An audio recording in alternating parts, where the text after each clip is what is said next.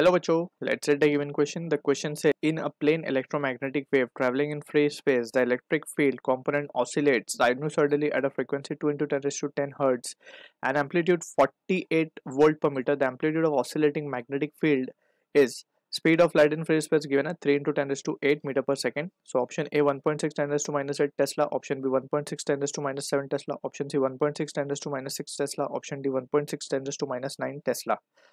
So for this question जो की concept यहाँ पे हम यूज करेंगे that will be the concept of electromagnetic wave, and precisely in this we will be dealing with the Maxwell's equation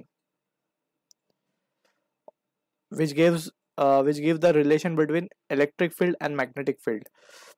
Magnitude की जब हम बात करेंगे, so E naught can be written as E naught upon B naught is equal to C.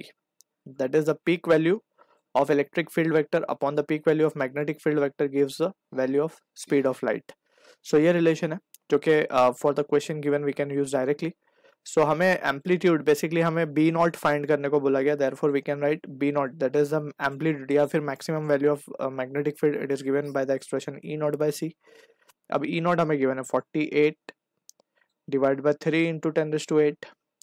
So ये हो जाएगा 16 into 10 raised to minus 8 16 into 10 raised to minus 8 Tesla, और इसी को हम लिख सकते हैं 1.6 के टर्म में आंसर गिवन है, तो इसको हम लिख सकते हैं इस तरीके से. So this is the answer for the question जो कि मैच होगा हमारा ऑप्शन बी के साथ. सो I hope you understood the solution. All the best.